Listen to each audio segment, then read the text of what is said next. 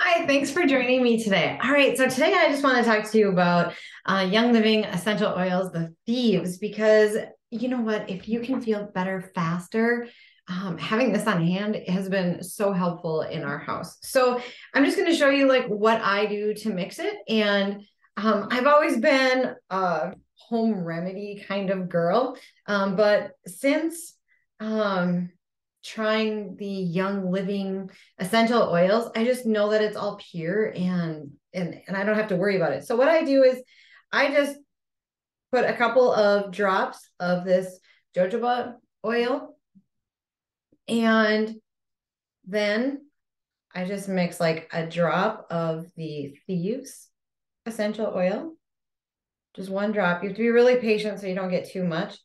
So the reason why you have to mix the Thieves essential oil is because it is considered a hot oil. So you can't put it directly on your skin. And what you want to do is mix it with some type of oil. You can also there's different oils that you can use, but this is the one that I use. And I just typically put it in a little cup because I don't want to make a whole bottle of it. So, but you can, like, if this is something that you really, really liked, you could certainly do that. And then what I do is I just mix it up with my finger.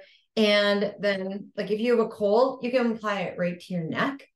If you have a cough or a tickle, and it honestly relieves the cough and the tickle and the cold is pretty amazing. Then the other thing that you want to do is put some of this oil on your big toe, because if you put it on your big toe, if there is your pores are the biggest on your big toe, and it helps the oil absorb into your body the easiest and the best through your big toe. Isn't that interesting?